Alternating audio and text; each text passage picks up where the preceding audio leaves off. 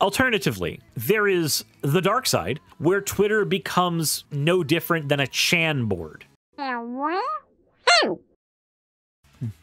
Okay.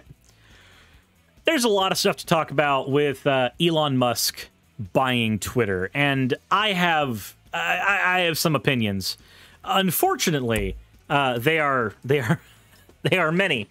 But let's go ahead and get to fan art, and then we will get into that little conversation. The first bit of fan art we have here is from Wind Dragon. It said, Dragon Girl Suris V2 because I felt like it. Gotcha, gotcha. The next one we have here is from Ink. It said, Timer-kun rises from the dead.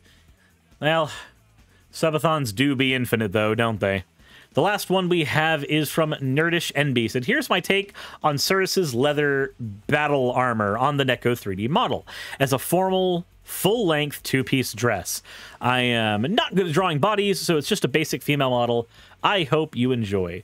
I can imagine that as like I go to a I go to a ball to murder people with a hammer, and that's the outfit I wear. Anyways, as always, thank you all for your fan art submissions. If you want your fan art to be shown in future episodes, the best way to do so is to drop it into the fan art section of the Discord. And with that said, let's go ahead and talk about this. Elon Musk has spent $40 billion buying Twitter. Now, originally he had bought a, like, what, 11% share in Twitter? And then didn't end up on the board of directors due to various reasons. They felt that it would be best not to have him on the board. There's a billion reasons why it might be. One could be that he wouldn't likely pass the background check. Another one would be that one of the actual bits of things that you have to adhere to when you were on a board is you have to operate within the best interests of the company. And Elon might not be able to do that given his verbose nature. Jeez, who did he buy for this to happen so fast? I mean, when you've got multiple billions of dollars, I mean, there's that. Now, the end result, though, is apparently he's got himself the Bird app. And there's a lot of conversation to be had about this. There's people who are deleting their Twitters as we speak because, well, it's going to be a hellscape because he is in control and he's going to make it a free speech haven, quote unquote. We need to kind of talk about that real quick. First of all, let's assume that 10, 20, 30, even 60% of lefty Twitter users delete their Twitter because they hate Elon Musk, and rightfully so, or they don't want to be there for the hellscape that it's going to become when he introduces more lax speech policies on the platform. Let's talk about the type of hellscape that the website becomes when you do that. Because when you engage in that kind of behavior, yeah, it's a valid form of protest, sure, but you're not really going to affect Twitter all that much, and you are just going to be creating a self-fulfilling prophecy where it does become that kind of a right-wing hellscape. Remember that the Twitter algorithm, as it is, filters people to you based on who you engage with in general. So if you engage mostly in lefty spaces and mostly in niche spaces for your hobbies, so long as the Twitter algorithm doesn't change, your user experience won't change won't change all that much. I don't think, anyway. Now, if you want to protest this buyout, then yeah, there's a bunch of ways you can do it. There are denial of service things that you can engage in, like flooding Twitter with just copious amounts of Sonic porn. Like, there's lots of ways you can do it, but we're not here to talk about that. We're not here to talk about the ways in which you can try to change a thing that you cannot change that has already happened. I mean, if you're protesting Elon Musk buying Twitter, what is the end goal? What do you think is going to happen? Like, what do you think is going to happen functionally when you engage in a protest? If you leave the platform, we engage in the self-fulfilling prophecy of creating a much more right-wing platform by nature of the left wing leaving it. And if we all stay and then try to make it a more agitating website to be on, then it just becomes a more agitating website to be on, which was the thing you were protesting in the first place. It's a weird thing. So, yeah, I think malicious compliance is definitely one of the best things you can do here. He wants to make it a free speech platform that doesn't censor people. Cool. Uncensored Sonic the Hedgehog foot fetishes go. That's the world they wanted to live in. That's the world we create. Cool. What does this actually change? So, I've noticed that a lot of the conversations lately have floated around the idea that Elon should have spent that money on something else. Ended homelessness or ended world hunger. We have some conversations about that. Now, the United Nations put together a bit of a plan that could actually end world hunger with $6 to $7 billion. Now, how effective the plan would be, I don't know, but there was the meme where Elon said, if the United Nations presents me with an actual plan, then I will donate that $6-7 billion, and we'll go ahead and get to that. But let's go ahead and check here. The United Nations tells Elon Musk how his money could end world hunger. The Tesla founder has offered to pay to end world hunger if the UN explains how it would spend. Responding to the challenge, the UN's World Food Program has produced a detailed plan to stave off global famine. The UN's $6.6 billion proposal could help 42 million vulnerable people survive 2022. And yet, this doesn't really happen. Billionaires' jobs are not to end world hunger. We wish it were. We wish it were the case. I believe they have a moral obligation too, but in their eyes, their job is not to end world hunger. And moral conversations will not change their minds. I've said it before, and I've seen it said multiple times, but anytime somebody says, a billionaire should do this to make the world a better place, or a billionaire, if I were a billionaire, I would do this thing. All of the things that you say you would do would be the exact things that would prevent you from becoming a billionaire. All of the things you would do to change the world, the mentality required to do those things is the opposite of the mentality required to be a billionaire. Billionaires are sharks. Billionaires are parasites. If you want them, if you want them to do a wonderful thing and do more of that wonderful thing than the bad things they do, they stop being those things, and eventually they stop being billionaires. That is the unfortunate reality of things.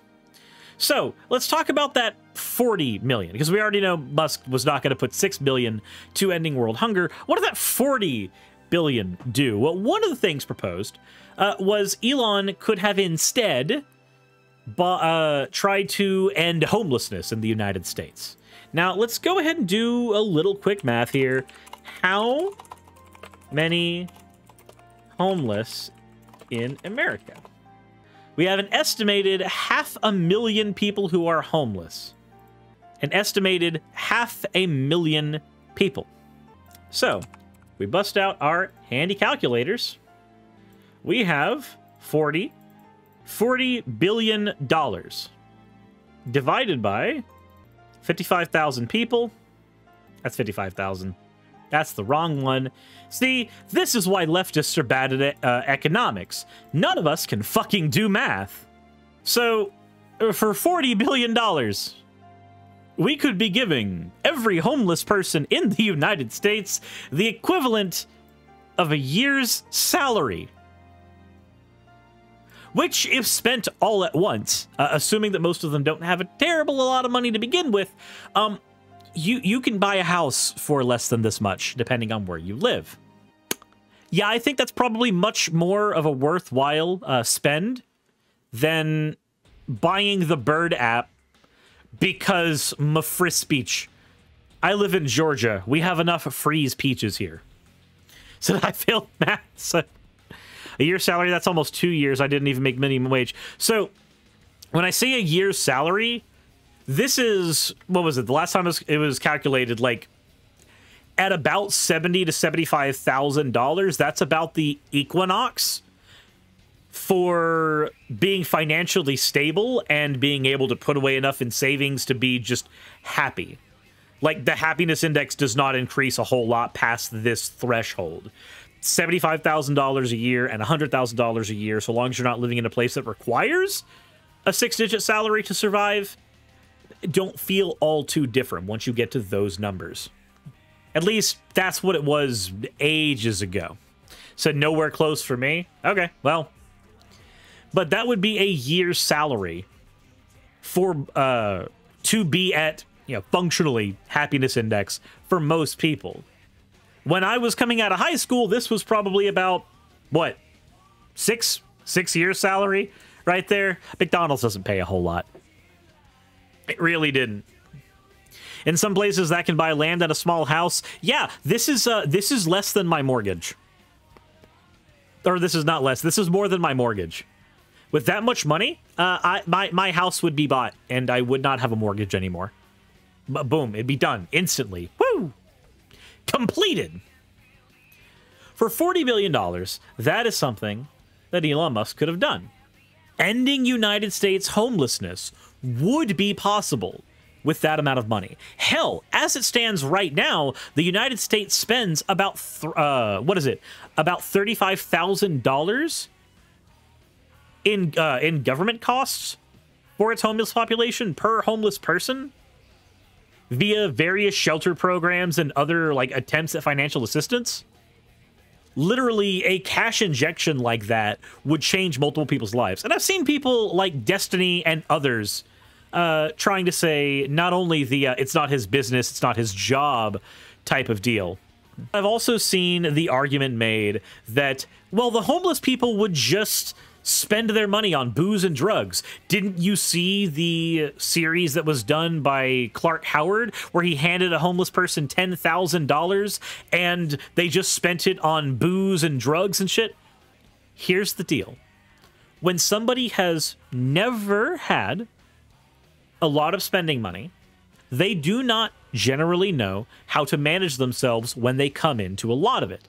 They don't know how to invest it. They don't know how to make their money stretch. They even if they knew how to make their money stretch over long periods of time, when you have no choice but to last an entire month off of $60 to $70, where you're using peanut butter and jelly sandwiches and ramen to survive the entire time, versus when you have the ability to go out to eat every night, and so you just do because that's a lot more convenient, and you haven't had a dopamine hit in a very fucking long time, yeah, you do run into those people. But here's the thing. I guarantee you that it would not be every homeless person that would fall into those situations. And for those that did, we need to have a conversation past that about how we treat people who suffer from severe drug addictions. We tend to jail them, which, by the way, costs us more taxpayer dollars. So there is that. But we don't tend to treat those in our population who actually deal with drug abuse. We don't treat them very well.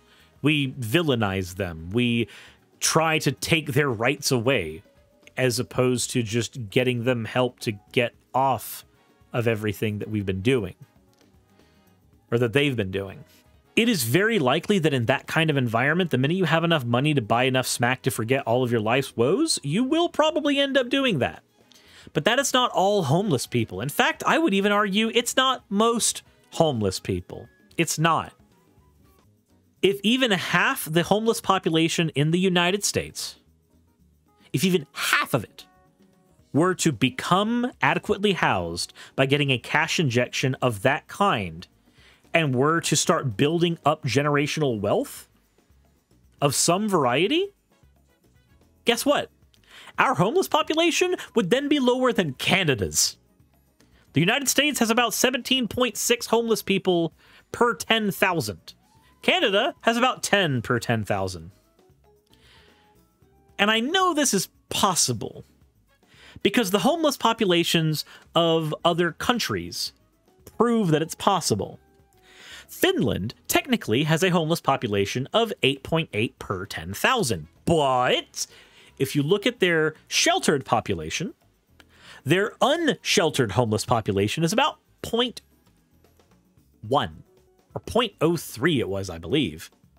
But it is ridiculously low. It is almost 0%. The country has almost eliminated homelessness. in terms of inability to have a shelter provided by various means is concerned.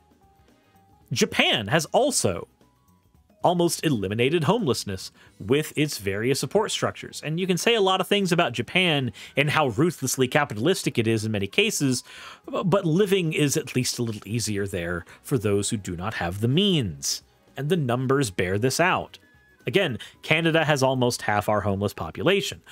We know that this is doable if we have adequately funded programs. And yet, $40 billion to buy the Bird app is where we want to go. Now, another fun deflection that comes here is, well, you didn't say anything when Bezos did X. You didn't say anything when Disney did X.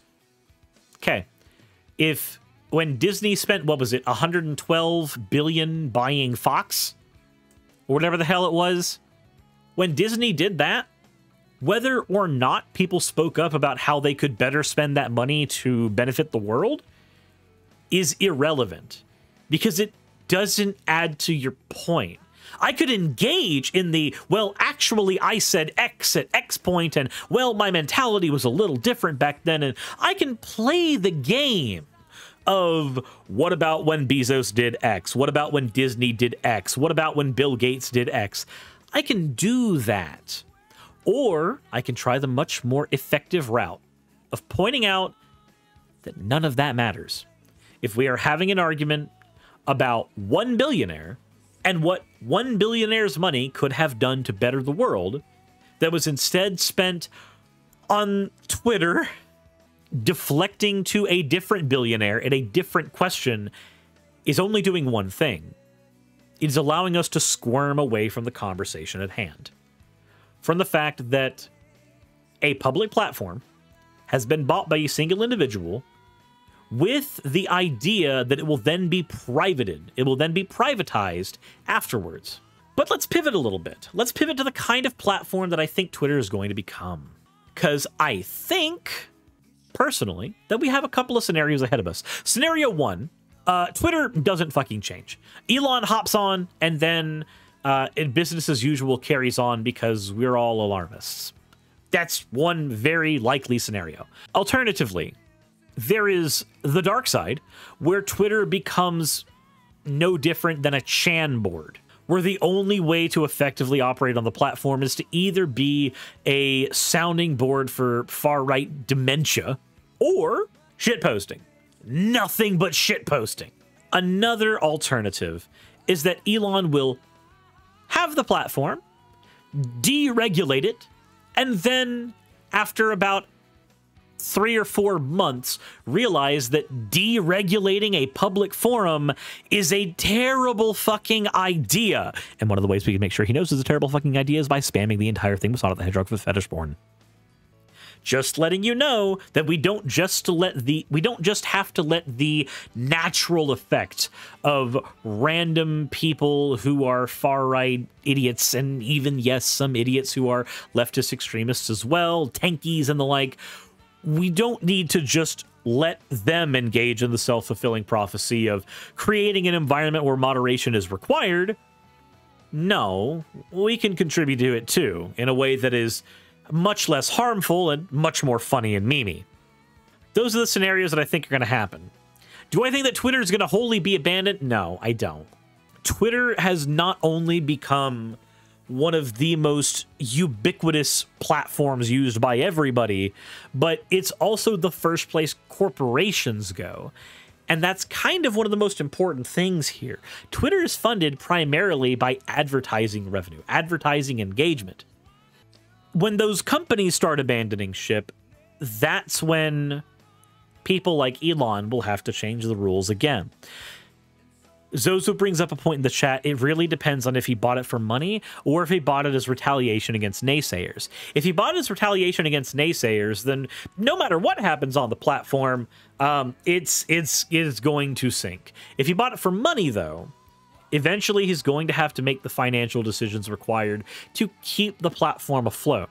And unmoderated free speech platform, those never work. Because invariably, the moderated platforms tend to have more people. The people who immediately flock to the unmoderated platforms are the people who were kicked off of the moderated ones. Do I think then that a competitor to Twitter is going to actually come up? Who knows? There's no real way to know. I mean, we could all migrate to Facebook. Who knows? I don't think that's going to happen.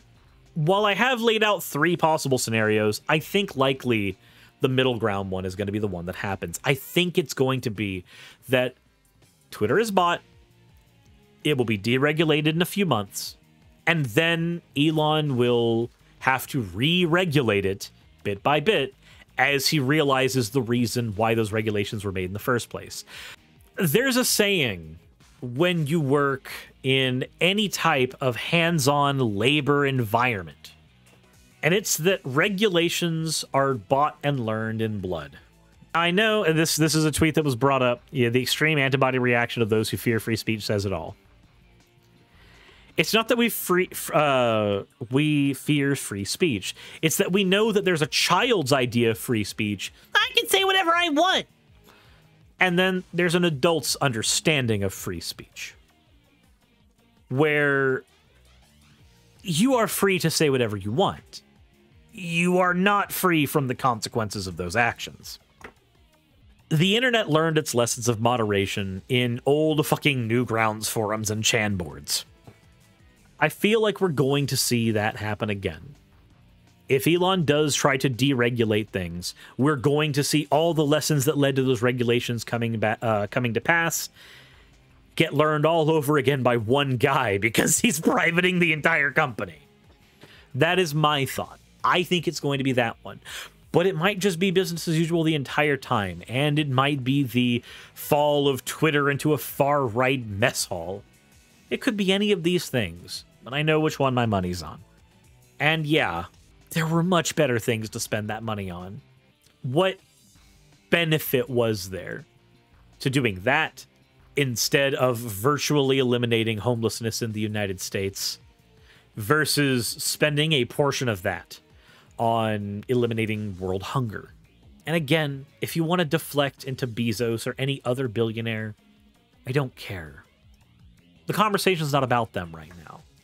We can have a separate conversation about them once you stop trying to pivot away from this one. But we're here now. This is the conversation of the moment. But I want to know your predictions. And I want to know your thoughts, because there's more to this that I am certainly not saying. And there's more ways you can protest and more ways you can engage in this particular conversation that are just not being talked about. Because I'm one guy, but there's a billion, maybe even 40 billion opinions that I am not currently looking at. We don't have 40 billion people on the world yet. We don't. Musk could give everyone in the world a crisp $1, and it would be better than buying the Bird app.